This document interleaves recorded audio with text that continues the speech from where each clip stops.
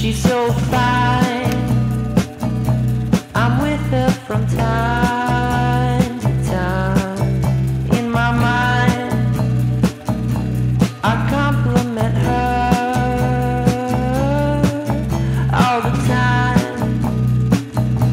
I wish it was easy to find. So in this video I want to show you guys how to easily recreate super 8mm film effect using some overlays, editing and some color correction. But first, if you're new to this channel, welcome. My name is Yuval and I make videos about content creation, filmmaking. So if you're interested in that kind of stuff, be sure to subscribe so you don't miss any of my videos. Let's jump in. Okay guys, so we're in Premiere Pro now and I already have my footage here. So let's start making this look like a super 8mm. So I have all of these assets over here. There's gonna be download links down in the description below. So we're gonna take this 8mm frame, we're gonna put it over our footage and we're gonna change the blending mode to darken. And there we go, we have our 8mm frame and this is just the first step. So the next thing we're gonna do is put on this old film grain. So we're gonna take the frame up and put the film grain on top of our footage. We're going to scale it up.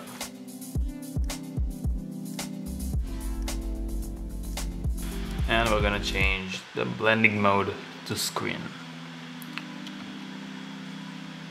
So now you can see we have this sort of old vintage film effect. It's a little too strong for me, so I'm gonna bump down the opacity, maybe somewhere around 70% or maybe even less. Let's try 50. So next we're going to add this flicker overlay effect, which is just gonna give us some changes in brightness to emulate the 8mm effect. So we're going to put it underneath the frame. Let's just take it, put it over here, scale it up,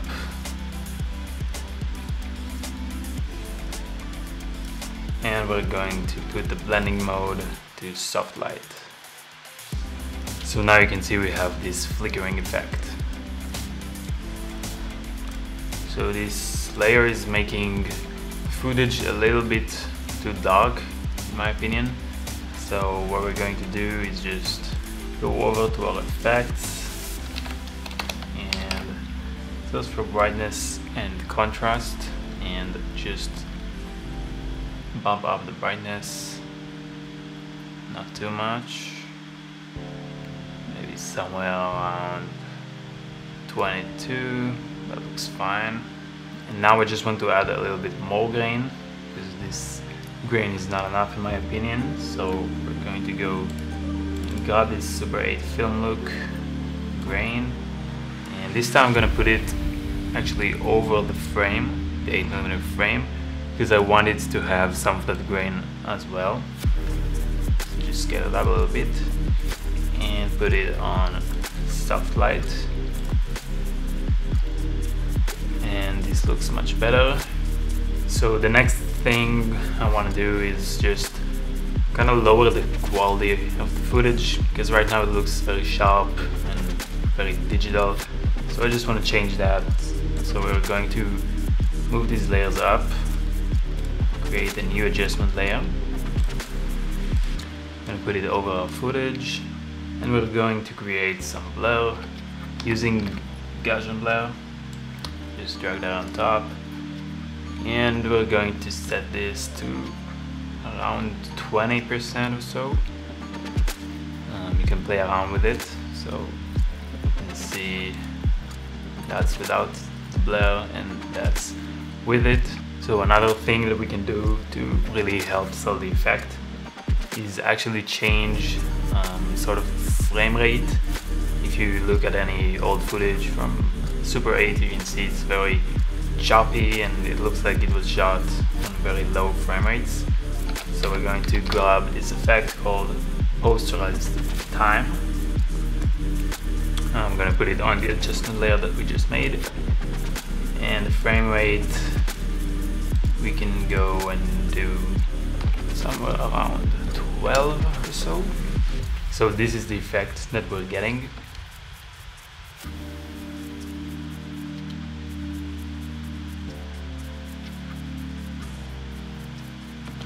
So that's already a huge step towards replicating that 8mm look, and we have just a little bit more to do to make it even better.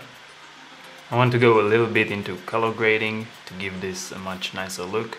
So we're gonna go to color, and usually I'll just go into creative and kind of scrub through and see if there's anything that I like.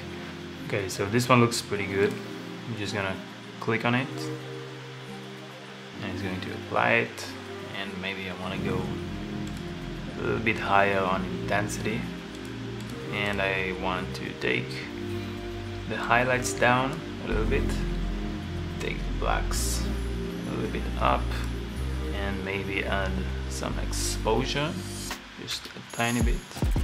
And you can also go and play around with the color wheels, maybe add some green shadows and some blue highlights, and that looks pretty good. Obviously you can spend more time to make this as perfect as you want it to be, and we're just gonna jump back into editing. So just to top it all off, and you don't have to do this step, but I like to add some film burns. I think they look pretty nice, they add some flair. So I have these film burns that I found online. There's going to be the link down in the description below. So I'm gonna grab some of these, maybe start with this one. I'm gonna put it on top of everything, and I'm gonna change the blending mode to screen. Scale it up, of course, and this is kind of the effect that we're getting.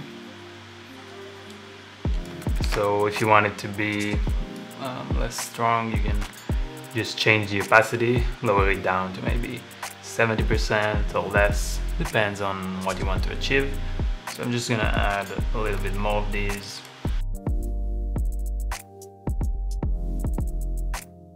So this is how it looks with the film burns.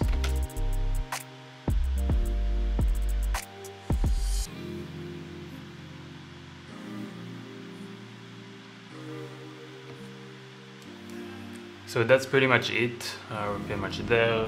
You can spend obviously more time to adjust all the little things, change the positioning of the film burns, mess around with the colors more, but that's basically how you do it. I would also go in and add some sound effects. That would really help as well. I'm gonna have some free links down in the description below. So that's all for today, guys. Thank you for watching. If you liked the video, please press the thumbs up button, and also consider subscribing so you don't miss any of my other videos. Also check out my Instagram page, it's @yuval96.